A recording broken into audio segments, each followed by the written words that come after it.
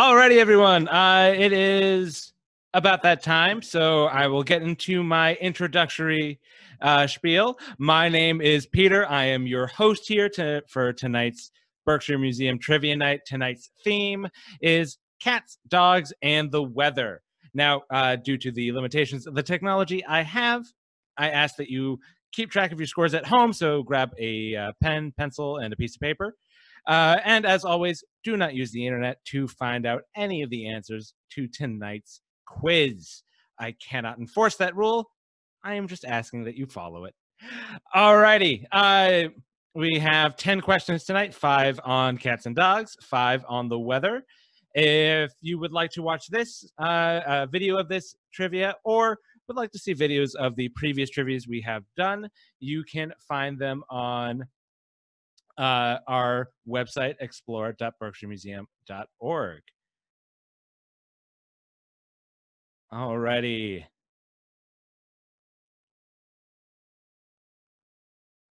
All right, we are going to go off to our first question.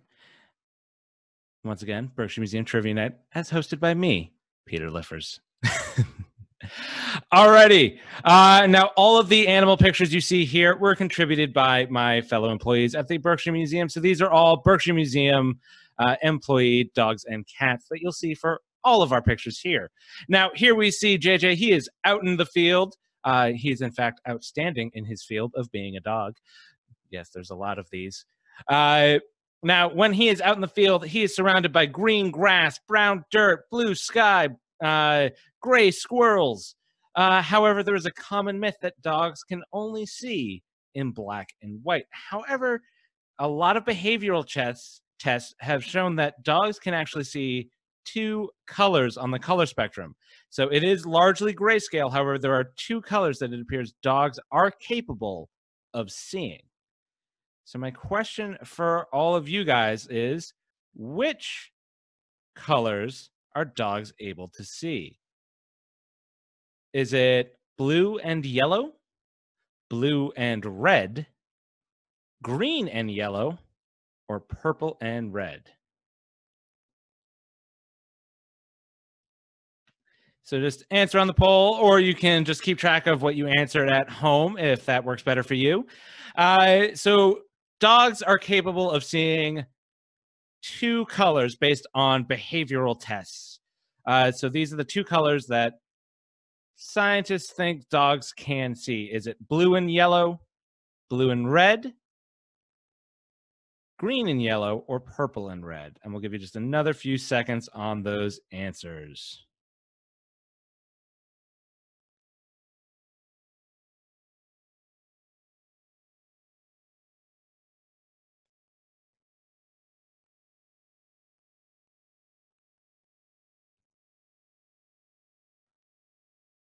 Alrighty, we're going to wrap up our voting there. Now, most of you guessed that blue and red was the color that dogs are able to see. In fact, based off of studies, the 2 colors that dogs are likely able to see are blue and yellow. So they can see blue and yellow. They cannot see red or green or purple or orange. So for a dog, their world is all shades of blue, yellow, and then grayscale for the rest, which does help explain why dogs can sometimes have trouble finding a red ball on a green lawn. To them, that's all gray. However, blue or yellow, those might actually stand out a bit more. Alrighty, so that was our first dog question. We are now going to move on to our lovely feline friends. We see one here giving us a great big stretch. Now, this here is an orange tabby. Now, tabby is not an actual breed of cat. It is merely a description of the fur pattern. So it is that any sort of stripy, there's a spotted tabby, which is again sort of spots along the normal tabby straight lines. And then of course you've probably seen them in a lot of cat food commercials because they're very popular there. The ones that have the big swirl on the side, the sort of like almost like a hurricane tabby. It's just a type of coat color common in house cats. However, a lot of tabbies are said to have a particular letter on their forehead. So, which letter might you find on the forehead of a tabby? This letter is often said to be a description of what's right there on their forehead.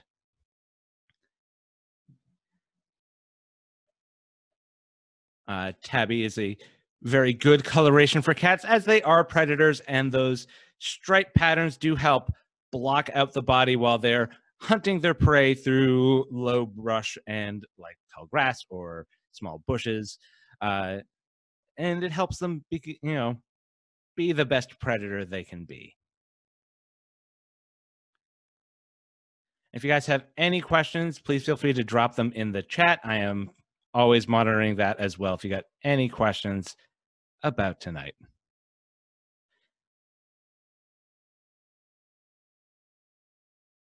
All right. Give you a couple more seconds on those guesses. When you look at a tabby, this letter is often said to be on the forehead of tabbies. Is it a W, H, M, or V?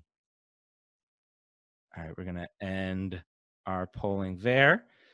A lot of you guys went with W, which is very fair. It does often look like W.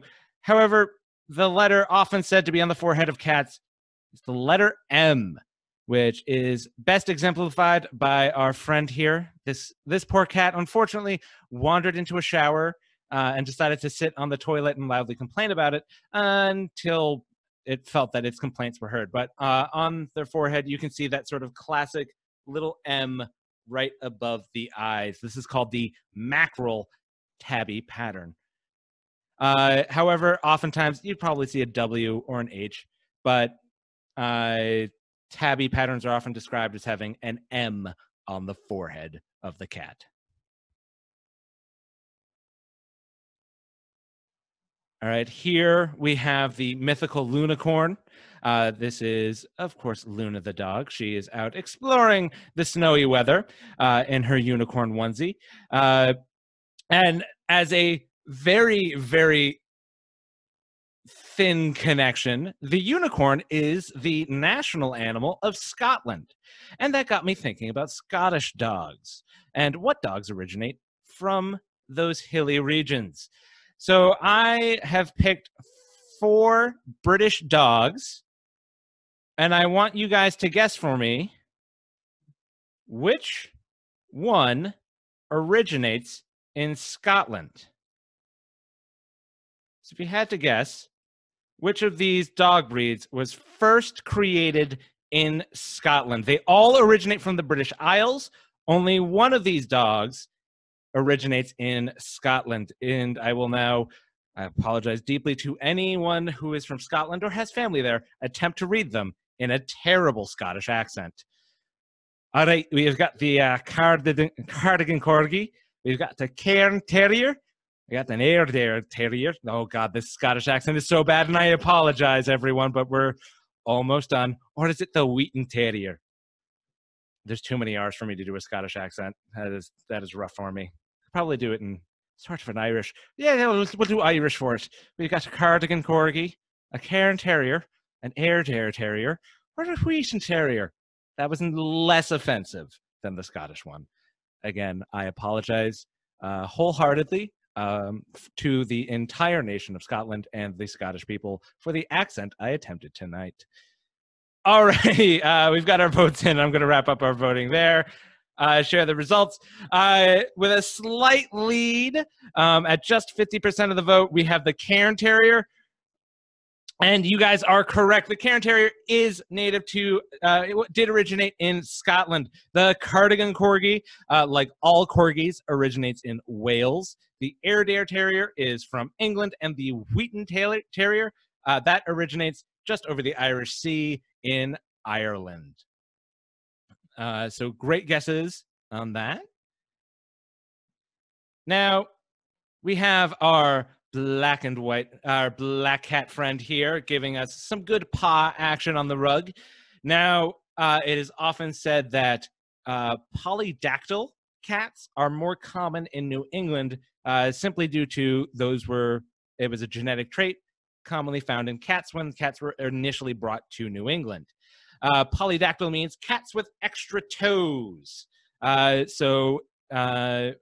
There's some anecdotal evidence and some real evidence to suggest that the cats found in New England are more likely to have extra toes than a lot of other places.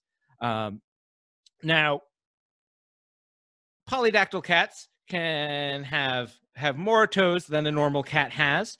But my question for you guys is, how many toes does a normal cat have? So we are looking for the number of toes that a cat is supposed to have. So this is not a polydactyl cat, a cat with extra fingers. How many toes does a normal cat have? So you know all those cats that look like they have a thumb? Those are polydactyl cats. We want cats that look like they have sort of the standard cat paw, not the bonus finger cat paw. I will give you a hint. Cats do have more front toes than back toes. It's my only hint. I'm not giving you any numbers.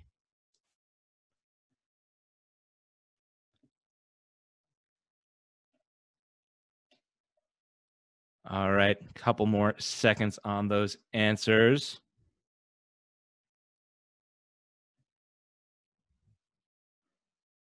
All right, and we are going to wrap up our voting there. So squeaking out with a very slim 50%, 16 toes is the guesses for our group tonight.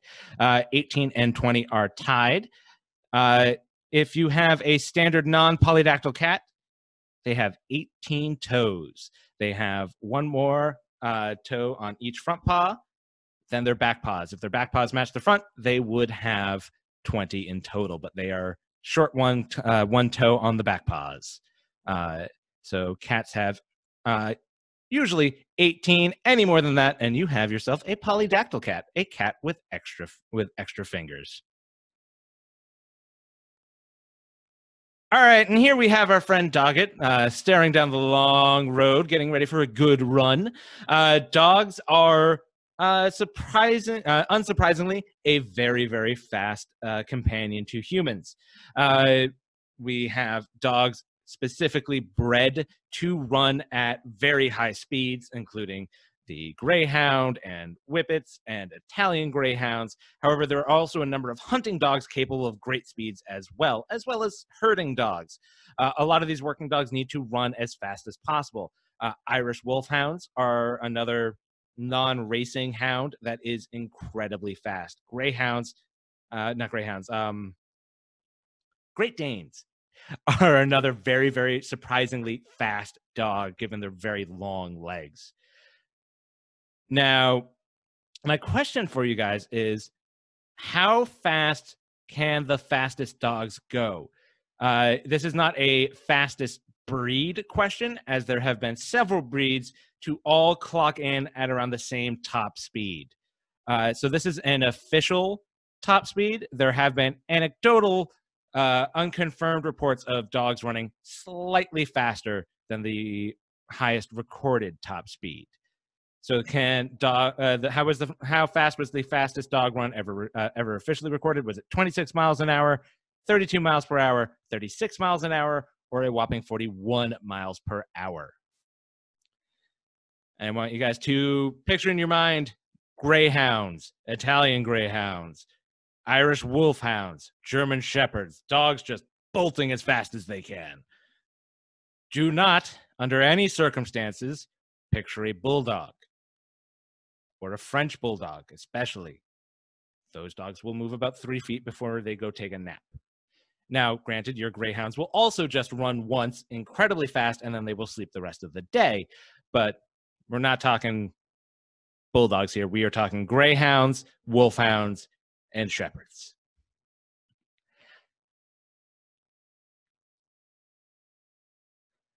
All righty, we're going to end our polling there. All right, it seems that most of you went with a plurality of the vote, 36 miles an hour, which is a pretty good guess. That is pretty fast. And however, a Greyhound was tracked at 41.7 miles per hour. So I rounded down a little bit here, but 41 miles per hour. There have also been reports of Irish wolfhounds and German shepherds also clocking 40 plus miles an hour while at top speed. They do not hold the speed for very long, but they have hit over 40 miles per hour while running at a full gait.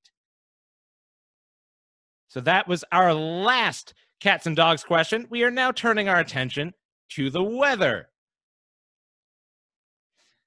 So I'm sure you are all familiar with these particular types of storms, known for their large central eyes and intense winds that surround them.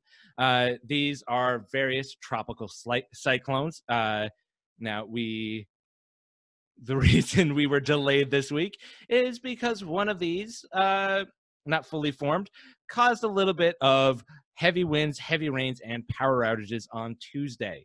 Now, these tropical cyclones, depending on where you are in the world, have different names. So my question for everyone here is, which is not a name for these massive cyclonic storms? So depending on where you are in the world, they all have different names. Which is not a name for one of these cyclonic storms? Is it hurricane, typhoon, monsoon, or cyclone?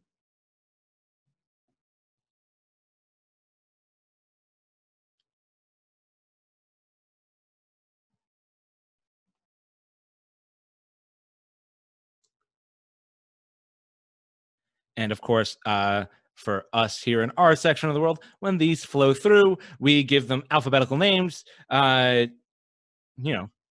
Isaac, Bob, and we name the storms as they flow through our region here.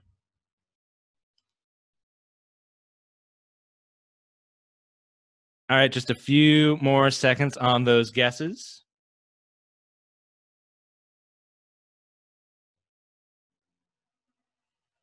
All righty, we're going to end our polling there. And it was pretty runaway for you guys. So monsoon taking the lead.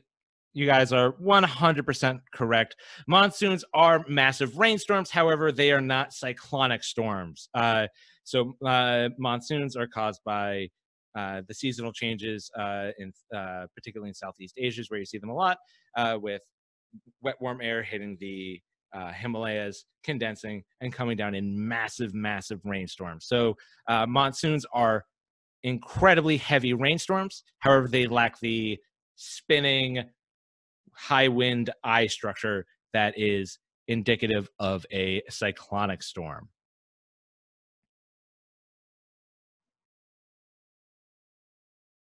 Speaking of intense winds whipping around in a cone, there is the much more focused windstorm that is a tornado. Now, tornadoes are big in fiction. It is how you arrive to, the land of Oz. That is famous for whipping bad CGI cows across the screen, and for crazy people driving around in trucks that will nail themselves to the ground because they want to measure the wind forces of a tornado. And you have your storm chasers who are just a little bit bonkers, driving out chasing these tornadoes in order to collect data on them. Now, my question for you guys is, in which country has the highest number of tornadoes a year? So which country in the world experiences more tornadoes than anyone else? Is it the United States, Australia, South Africa, or Russia? If you had to guess which of these states has more tornadoes than anyone else, who would it be?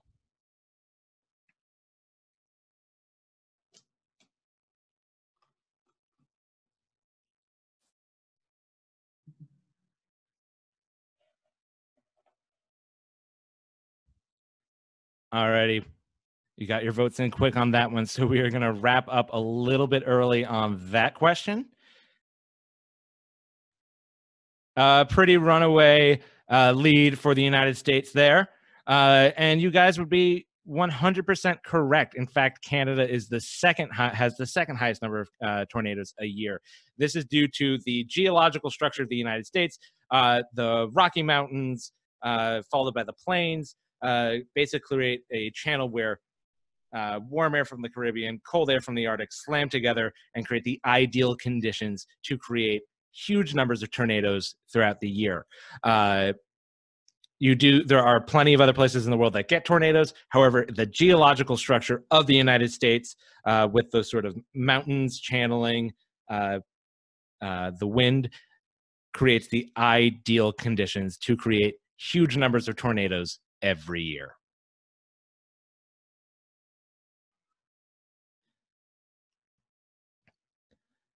All right. Now we go from heavy winds to freezing temperatures. Now the temperature record keeping has gone back for hundreds of years in Massachusetts. The coldest temperature ever recorded in the state of Massachusetts was recorded here in the Berkshires. Now, it is not on top of a mountain, surprisingly. The coldest temperature ever recorded in New England was, of course, recorded on the top of Mount Washington. However, it is in one of the hill towns, which I forgot to write down in my notes, and I'm going to quickly Google and get you the name while I have you guys answering the question, all right? All righty. So my question for you guys is, what was the coldest temperature ever recorded in the state of Massachusetts?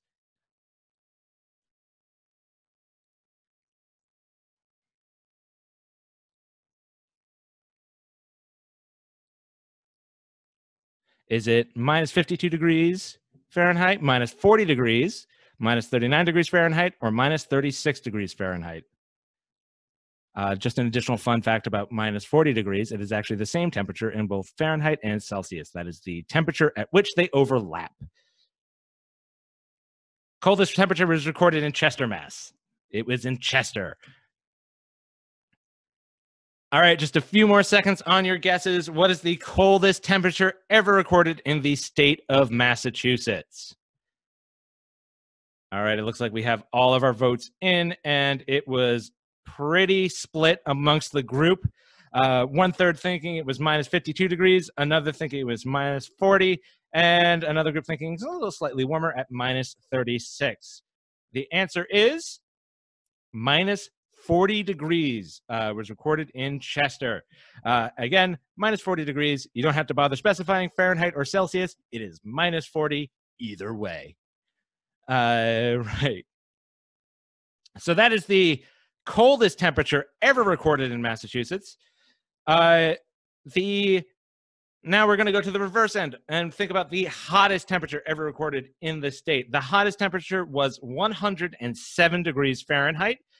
Now, while the coldest temperature was unsurprisingly recorded in the mountains, the hottest temperature, unsurprisingly, is recorded down by the coast. So my question for you guys is, in which town in Massachusetts was the highest temperature recorded in? Was it Provincetown, all the way out at the end of the Cape? Was it Situate, just south of Boston, Gloucester, just north of Boston, or New Bedford, down on the south coast out towards Rhode Island? So if you had to guess, which town in Massachusetts saw the hottest temperature ever recorded in the state at 107 degrees Fahrenheit? So your options again are Provincetown out on the end of the Cape, Situate, which is just south of Boston, Gloucester, which is just north of Boston, or New Bedford, which is out closer to Rhode Island.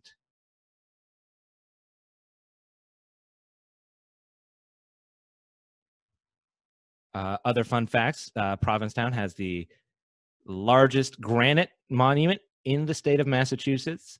Situate is a town that I lived in for quite a while. Gloucester is difficult for some people to pronounce, and New Bedford has a whaling museum. These are inconsequential fun facts about these various towns. Alrighty, we're going to wrap up our voting there. just eking it out with the plurality of the votes is New Bedford. And everyone who guessed that guessed correctly. New Bedford recorded the highest temperature so far in the state of Massachusetts. Alrighty, guys, we are coming towards the end of our night. And I think it's time we debunk some classic weather myths. You see here, the first one I'm debunking is that, well, not really debunking. The first one here is no two snowflakes look alike. Well, we have a few that are fairly similar. However, snowflakes kind of look alike when they are in the upper atmosphere. It's only as they descend through the layers of the atmosphere that the ice crystals begin to form these complex shapes. While they're all in the upper atmosphere, scientists have found out they kind of all exist in the same crystalline form, but as they sort of melt and reform as they make their way down to the Earth, they begin these complex, very unique ice structures. So the answer is technically, all snowflakes kind of start out the same, but then become unique as they approach the Earth. So that is the first myth we're busting. And the second one is it can be too cold to snow. True or false? So is it true or false? It can be too cold to snow. This is a common statement one hears in the winter. Oh, good, it is getting really cold now. It won't snow. Alrighty, we're going to give just a couple more seconds and then get to the answer.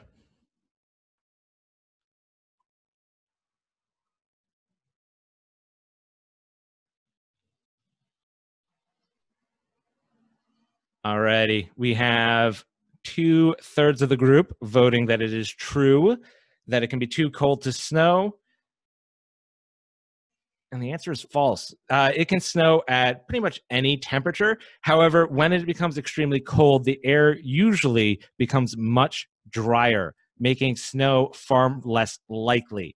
However, snow has been recorded at pretty much every temperature, especially in the freezing temperatures. So snow can happen at pretty much any freezing temperature. However, it's the dry air that typically accompanies colder temperatures that is what's causing the lack of snow. However, you can get freezing, deep freezing temperatures and still have enough moisture in the air to create snow. Other environmental factors like lakes can further increase the amount of snow despite low temperatures.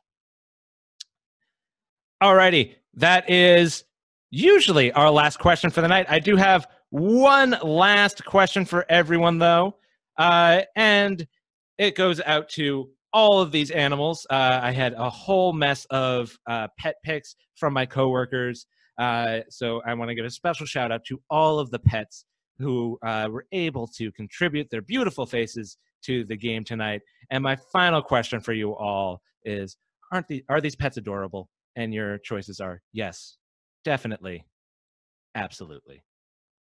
So my final question is, all those pets you just saw on the previous page, are they adorable? And your answers are yes, definitely, or absolutely. Fun fact, you can also vote multiple times on this particular question.